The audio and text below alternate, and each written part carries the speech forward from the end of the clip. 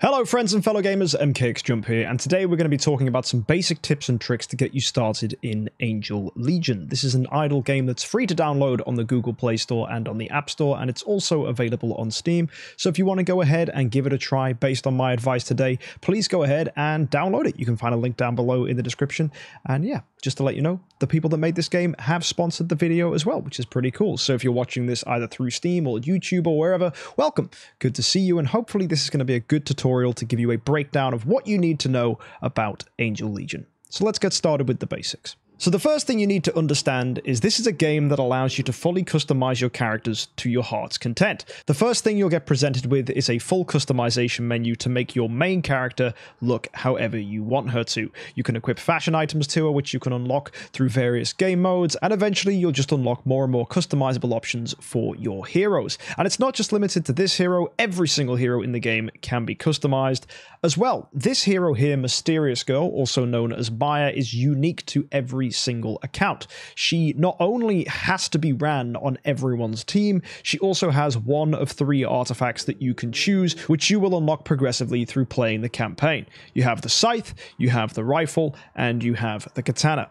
These allow you to unlock additional bonus abilities with other heroes, which we will talk about later on. The aim of this game is to put together a team of 6 heroes to battle through the main quest. You also have a god which you can add to your team as well, which you get available to you once you hit the prerequisites to unlock them. We'll talk more about those very soon. Once you have your team of 6, you can either fight in automatic mode, which will do all attacks for you, so they'll automatically do active skills when they have enough energy, and you can see here they are doing their attacks just fine. However, you can switch to manual mode and decide what your heroes do. This can be a basic attack, an active skill, which you can see in the middle, and there's also a UAV, which you'll unlock when your hero gets to Silver Star level 3 or higher. There are 3 UAVs to choose from, which we'll take a look at now. The first of these UAVs is the Protector. This gives you protection against attacks until the start of your next round, making your hero very, very difficult to kill. It's excellent in emergencies and can keep you safe. The next is the Hormone. This deals a little bit of damage to you, but in return, you deal more damage on the next attack you do. This can be useful if your hero is unable to do a lot of damage because perhaps they've been debuffed, or you want to deal a lot of damage very quickly in the next round. As well, there's the Rescuer. This allows your heroes to heal and is very, very useful for keeping your people alive, especially if they're only going to be doing basic attacks, as this will allow them to heal back up and potentially gain a bit of energy, allowing them to do an active skill the next turn. That should be mentioned for all UAVs. Once they're fully upgraded, they do give you 2 points of energy, which can help you get active skills. Once UAVs have been used, there is a cooldown timer on them, and you cannot use them until that timer is over. Heroes also benefit from a thing called armor. Armor comes in 4 forms. You have necklaces, gloves, chest pieces, and feet. They are of different tiers, with orange being the highest, and if you have a matching set, in this case you can see on my Health Scythe Jocasta, she has a full martial set, you will unlock different abilities seen in this right-hand column. With a matching set, you gain energy bonuses and also special bonuses such as this damage boost, which is unique to the martial set, and all the different sets in the game offer various things, such as an increase to hit, which improves your chance to hit enemies and stops them from dodging. You have things like crit, which increases your chance of getting a critical hit, which allows you to deal more damage. There's also damage reduction, crit resistance, and other great abilities that you can find if you get yourself a matching armor set. And the final bonus you can give to heroes are elves. These are little beings that live alongside your hero and give them special bonuses. The one here in particular increases the dodge of my Health Scythe, and there are various other ones that you can get that give other bonuses to your team. When you start the game, you'll get taken to the adventure mode, where you are presented with a map, and in that map you have a ship which can fly around and visit various locations. As you fly around, there's a chance that you can find these things called drift boxes, and these give you excellent rewards, and you can go ahead and click on anything that you can see on the map to activate it and interact with it. These could be fights or special chest items which you can open later on, and as you do these things, you'll unlock progress in the progress bar. Once this is filled, you'll unlock different chests, which eventually lead up to this one here, which is 180, which will give you titanium and gems. The one at 160 is also pretty good, as this gives you advanced recruit devices. Titanium is a very important resource that is used to go ahead to the cabin and upgrade the level of your ship.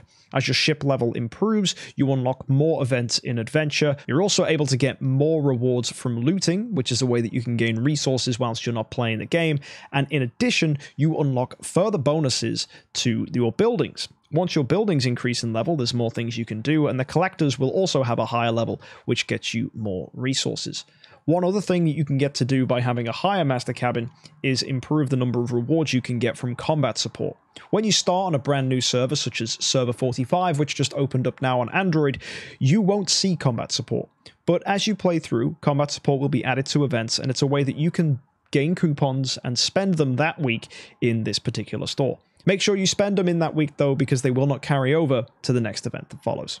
In the adventure mode, you also get to challenge the main quest. As you do this, you'll face 10 different stages in each chapter, eventually taking you to stage 10, which is a boss fight.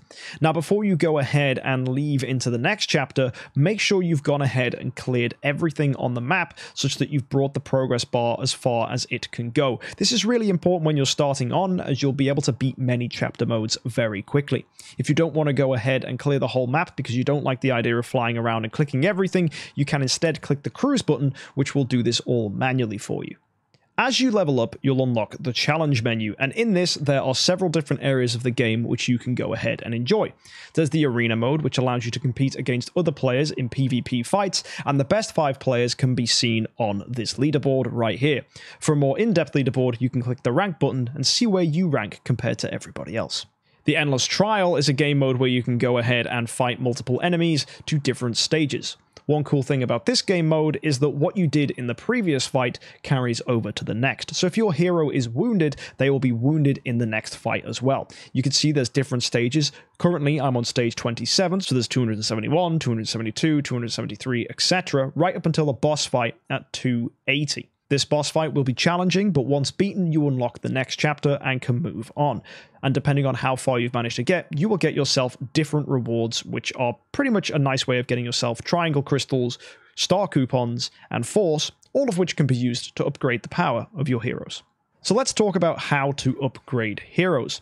Heroes require other heroes to be made stronger, as well as copies of themselves. So take, for example, this element sprite. Because I have 100 genes of her, I can unlock her and add her to my account.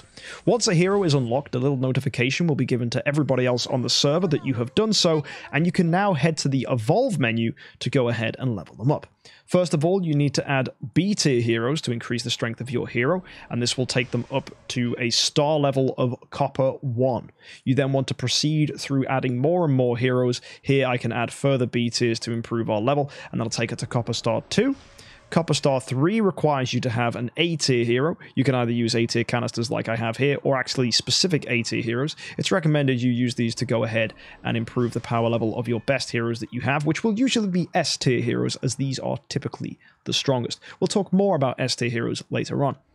Once you've evolved up your hero as far as you can go, you'll eventually get to a point where you have all 5 stars filled. In this case, for Element Sprite, she'll get to 5-star Copper. To take her further, I now need an additional 100 copies of her, but sadly I only have 40, so I can't improve her. But once I do, you can see here they'll get taken to Silver Star. As you go through Silver Star, that'll require more A tiers to become stronger. So here you can see this Shy Girl, who is Silver Star, requires further A tiers to be improved, and eventually you'll get to a point where you've reached Silver Star 5. Once at Silver Star 5, you need 200 additional copies to improve that hero to Gold. Once they are Gold, you then have the choice of improving them not with A tiers this time, but S tiers. And this is where you need to decide which heroes you want to get rid of and which you want to keep. Once you've made that decision though, you can go ahead and improve your heroes even further until finally you get to 5-star gold. To take a hero beyond 5-star gold though requires something special. You need to go to the cabin, the biological cabin, and then head to the advanced menu where you can make an SS hero. So for example, if I wanted to take my 5-star Health Scythe to the level of SS, I would need a Health Scythe copy and an Executioner copy, along with 3 other S tiers of my choosing that I would just put in here, and then I can press advance to be given an SS copy of Health Scythe. That I can then go through to the menu, give to my 5-star Health Scythe, and make her into an SS tier. From then, you improve the hero as normal using S tier heroes until you get to the additional ranks and beyond. This will require more SS heroes to do that though, so do bear in mind it can use a lot of food. So there's a question. Which heroes do you want to keep and which do you want to get rid of? Well, S tier heroes are split into 2 categories. First of all, there are heroes that we can refer to as just basic normal heroes like Dragon Knight here. If you take a look at her skills and you click on the second one down, you'll see there is just a typical skill here. In the case of Dragon Knight, this deals 200% of physical attack to all enemies and has an 80% chance to silence them for 1 round. This is a nice ability. Silence is a type of CC that prevents heroes from doing their active skills. Very useful.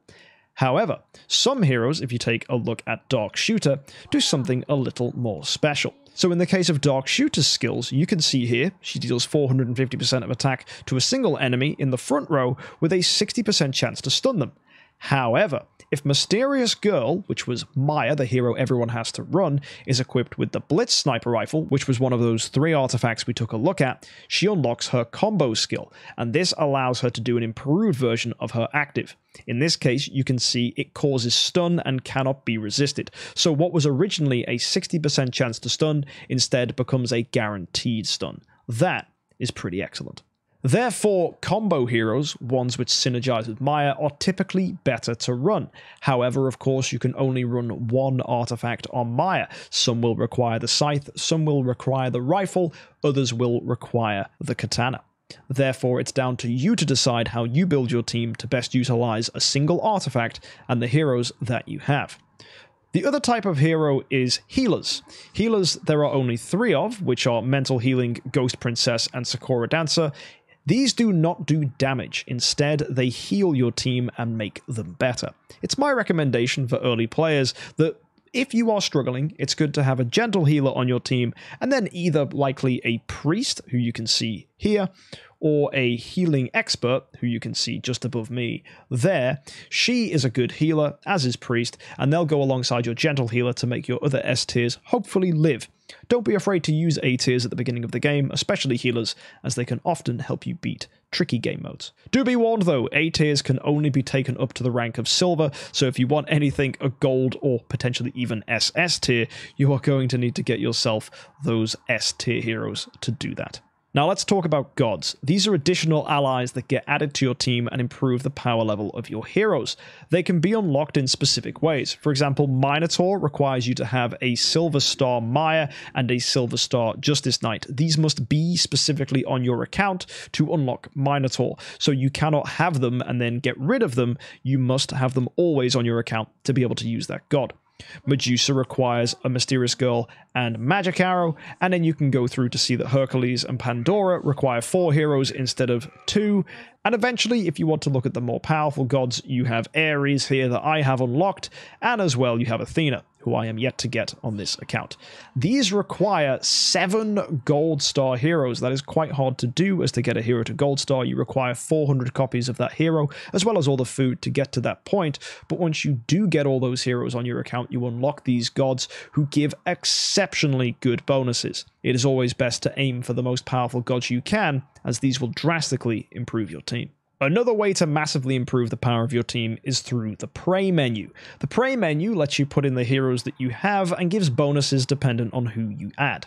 Combo heroes give the best bonuses, but you also gain additional benefits the higher the power level of your heroes. As well, there's the Resonance menu. This takes the 6 best heroes you have and allows you to auto-upgrade other heroes to the same level as the lowest. of those best 6. So take a look here. I have a hero that's leveled 210, 180, 170, 170, 170, and 160. So that means the heroes I put in here to resonate, as you can see Phantom Blade and Ghost Princess, they have been taken up to level 160. In the case of this Sakura Dancer, because she cannot go up to 160 because she is only Silver Star, it is not possible for her to be taken any higher. And that is why it says she has reached her max level.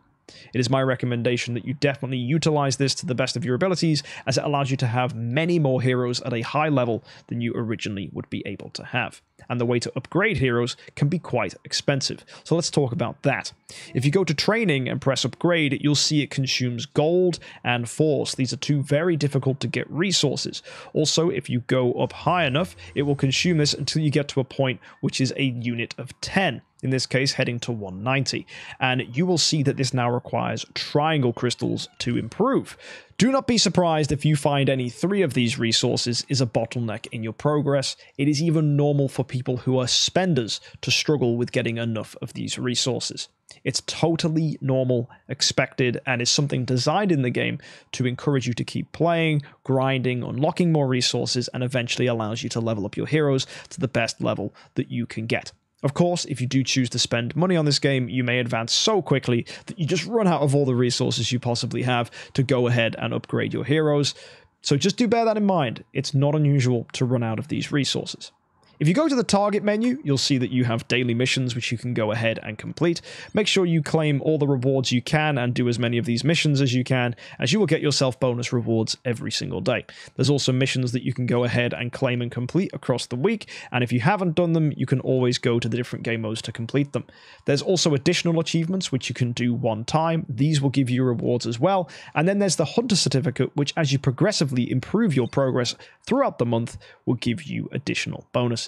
Now, the Hunter ID card is something you can choose to purchase, and that will not only get you the bonuses from the Hunter Certificate, but also these additional bonuses you see on the right-hand side, which will get you S-tier heroes and gems. If you do choose to spend on this game, this is something definitely worth grabbing.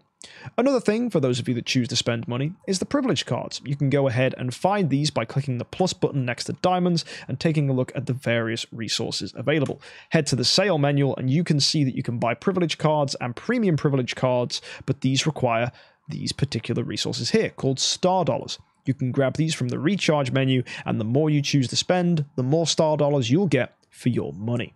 As well, you can choose to spend gems on resource chests, which will improve the amount of resources you have on your account.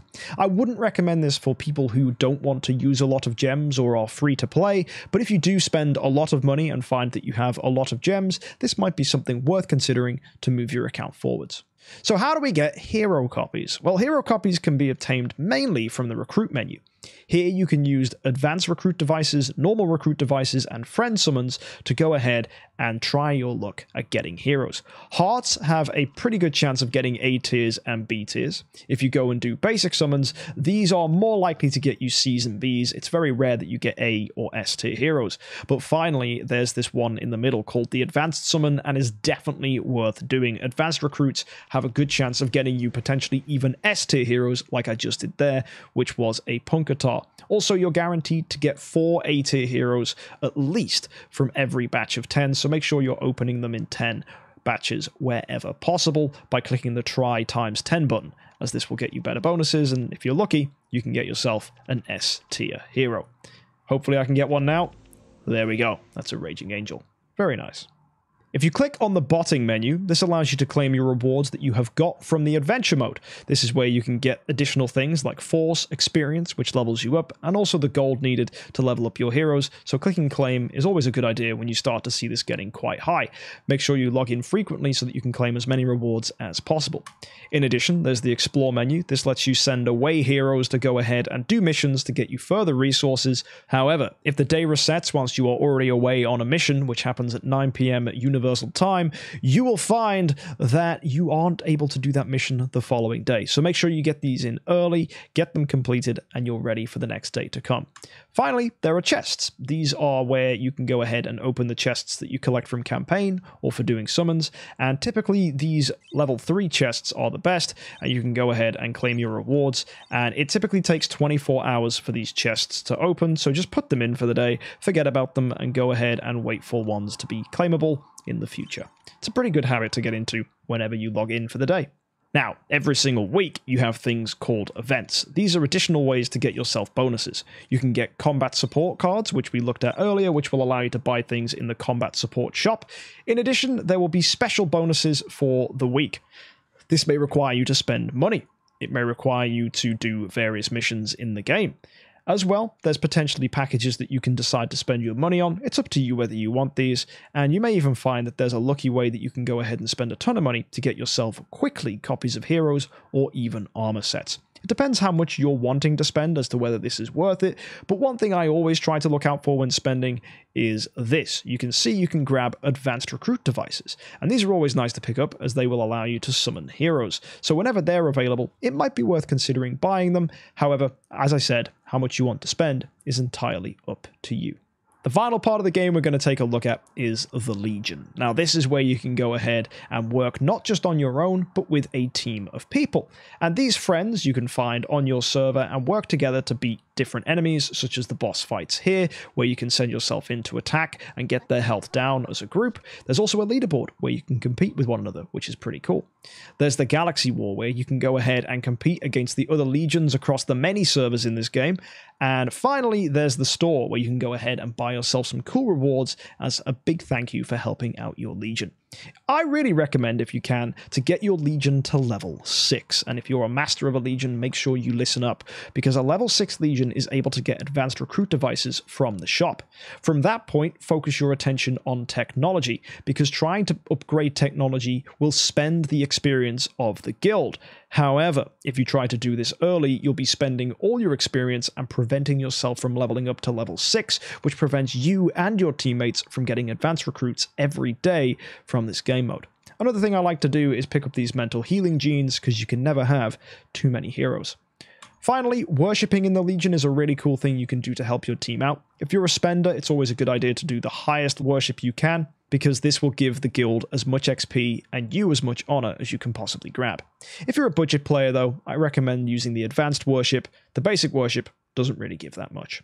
Another really cool feature about the Legion is if people spend enough money, they are able to share gems with everybody else. So even if you're not a spender in the game, your friends who are able to give you some really nice resources to help you buy things, and that will give you gems. And gems can be used in the marketplace, which you can find by clicking them all. I like, whenever possible, to go ahead and buy advanced recruit devices and hero copies. You can tell there's a trend. I like to get as many heroes as I can, because the more heroes I have, the more powerful I can make my team. And there you go. Once you get a more powerful team, you can head back into the adventure, continue on with the main quest, and push yourself as far as you can try to go. In addition, you can go and try and beat these different challenge modes here and become the most powerful person in your server, or at least try to beat everybody. There's so many different game modes to go ahead and fight, such as the simulated alpha, where you can do a competition to see who can do the most damage. There's the battlefield, where you beat various enemies and try and get as powerful as possible. And eventually, if you get far enough here, you can go ahead and improve the power level of mysterious girl Maya, which will not only improve your whole team, but make you better, because you have to run that specific hero, so it's best to get her as powerful as you can. In addition, there's the military match, which is another PvP game mode, but competes against loads of people from all over the game. And then there's the expedition, which is something where you can go ahead and fight different enemies. And as you beat game modes, you'll eventually unlock items in the exchange store. And I recommend saving the currency that you grab until you're able to pick up a hero copy, like I can right here, and get yourself more heroes for your account. Potentially, you might even find advanced recruit devices here, which is super duper useful. So there's lots to think about. Whether you want to improve the power levels of your hero through their armor, maybe through the prey, or collecting as many heroes as you like to put together the most versatile selection of teams, it's really up to you how you approach this. There's loads of really cool heroes in the game, and because everyone has to use Mysterious Girl Maya, but they can not use all the different combo heroes because they're only allowed to use one artifact, there are lots of different teams that are viable and work well. Experiment around, find the heroes you like, and go ahead and upgrade your team to make them as powerful as possible. And let me know how you find this game in the comments section down below. Hopefully this was a useful crash course. If you have any more questions, let me know, and hopefully I'll see you on the Angel Legion servers. Don't forget to give it a download. It's free to play. You don't have to spend any money to give it a go, and I'll see you next time. Have a great week, guys. Happy idling.